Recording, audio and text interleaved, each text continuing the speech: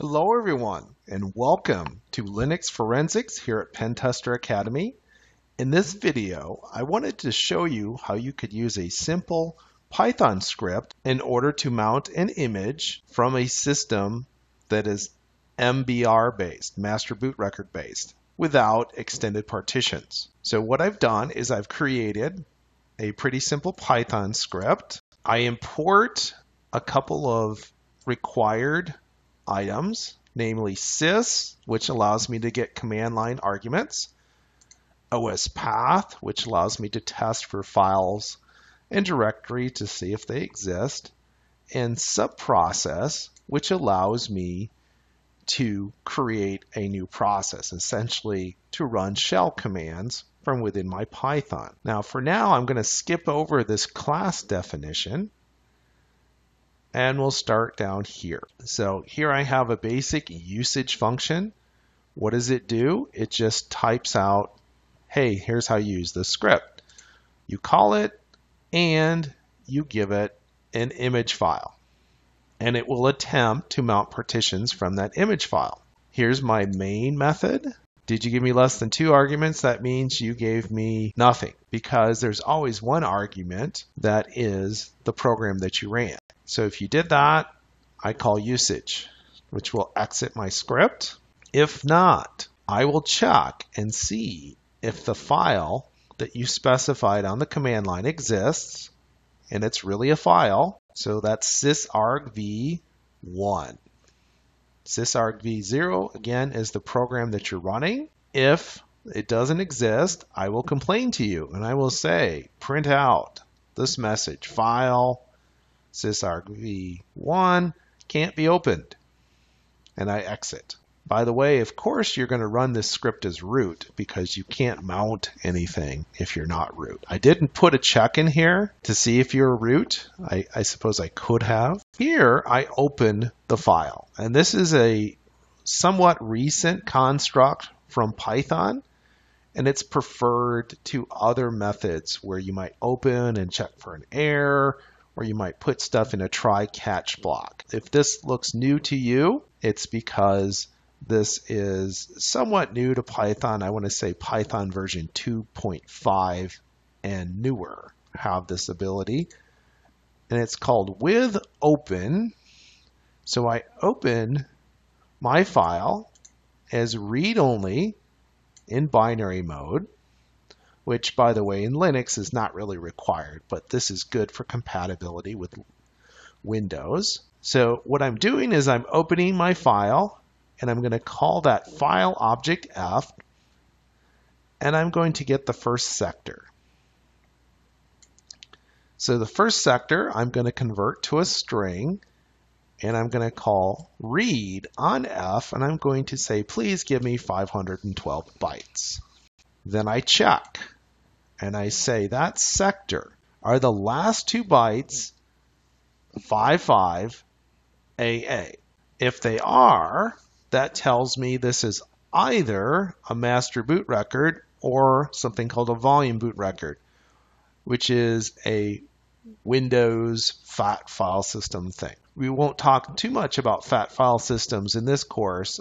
We might in a future course, say on Windows Forensics. If this is an MBR, then these bytes for the 4 partition entries should either be 80 or 00. So I do a little check, and I say, are all of these either 80 or 00? If they are, then it must be an MBR. Now, if you look down here a little bit, you'll see else it must be a VBR. And I will go ahead and try to mount it. So this script isn't necessarily specific to just Linux partitions. So back to this section. I create a list, and I call MBR record, which is the class I defined earlier, so we'll get back to that in a bit. And I pass it my sector, and I give it an index. And this will generate up to 4 partition entries called parts. So now I have a for loop, and I say for P in parts, print it out, print out the information, and if this partition is not empty, then I will try to mount it, assuming the partition type is not 238 or 5. And I should probably update this with some additional partition types as well, because there are other extended partition types. By the way, 238 is a partition type for something called a globally unique identifier partition table. And if it's one of these, I say, sorry, I don't support that in the script. Otherwise, I try to mount it. So I say, what's my mount path going to be? Where am I going to put it? Well, I'm going to put it under media part %s, and I'm going to substitute for %s the part number as a string. And if that directory does not exist, I will create it. I will call subprocess call make directory for that mount path. My options for mounting will be loop. It's a file, not an actual device. Read only. Please don't update the access times. I will set my offset equal to something I'm going to calculate, and I'm going to calculate it as the start. And again, recall from the previous video that start means the starting sector, and the sectors are normally 512 bytes long. That's my offset, and I call mount. And that's it. And here I have a little trick that some of you might be familiar with. I say if _name _equals, and then in quotes _main _, then please run main. All right, so let's go back to our class. So here's my class. Every Python class should have a constructor defined, and here I do. I've defined my constructor, which is called $_init, and every class method in Python starts with a parameter of self. Parameters that are passed in are sector, which is my 512 bytes for the sector, and partition number, starting with 0. I then set the partition number equal to what was passed in, and I calculate my offset into the 512 bytes as 446 plus the partition number times 16. Recall there are 16 bytes per entry. I say this is not active, and then I check, and I say is the very first byte 80, then I set active to true. Now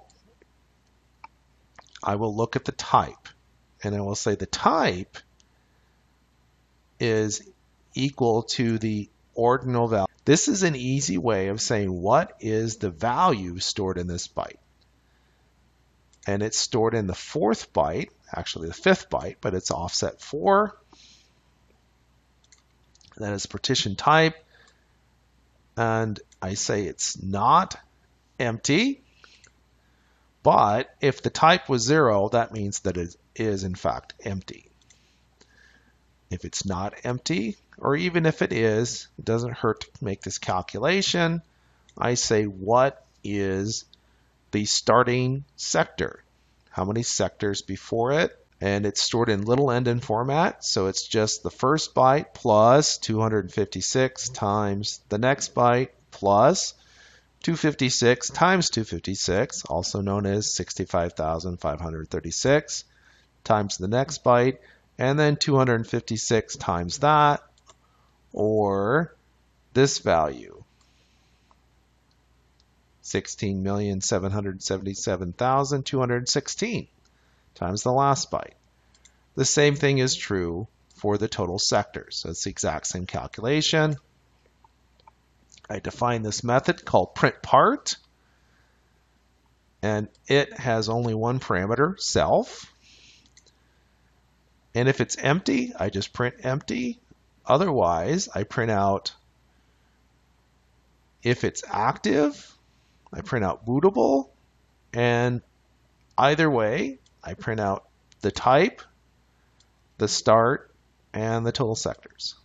We'll go ahead and run this script real quick. So I'm going to type mount image pi, and I'm going to pass it media, fill, Toshiba, disk images, df217dd. And there you have it. It says it looks like an MBR. It has one bootable partition, which is type 11, which is a FAT32 partition, starting at sector 63, and this is how many total sectors it had. The other 3 entries were empty, and if I do a quick mount command, I should see here at the bottom, in fact, I have mounted this file on media part 0, and it's a VFAT. So if I do an ls on media part 0, there it is. Exactly the same as in the previous video. Well, that's all for this video. As always, if you're enjoying these videos here at Pentester Academy, please tell a friend. We'll see you soon.